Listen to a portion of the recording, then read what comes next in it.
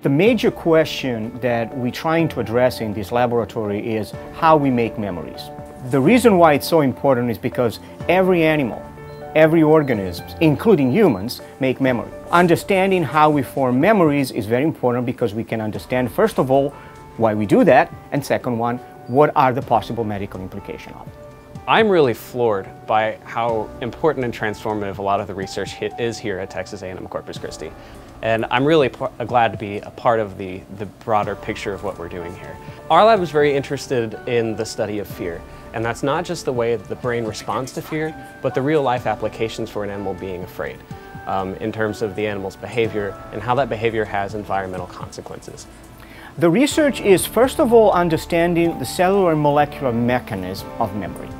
What are the participants at the cellular level? What are the molecules? What are the components of the cells and the brain itself that are responsible to make you remembering something?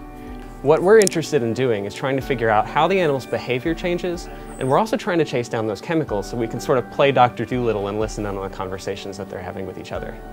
It's not every day that you can go into the brain of an animal and directly look on a screen and see what the animal is, thinking more or less. Studying memory in a simple animals can give you answers that you can then translate into a much complex systems, including us.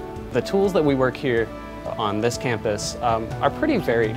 And so we can lay a good foundation to learn techniques and equipment that you might not otherwise learn. The feeling that you get when you find out something about the world that no one else on the planet knows, it's a good feeling.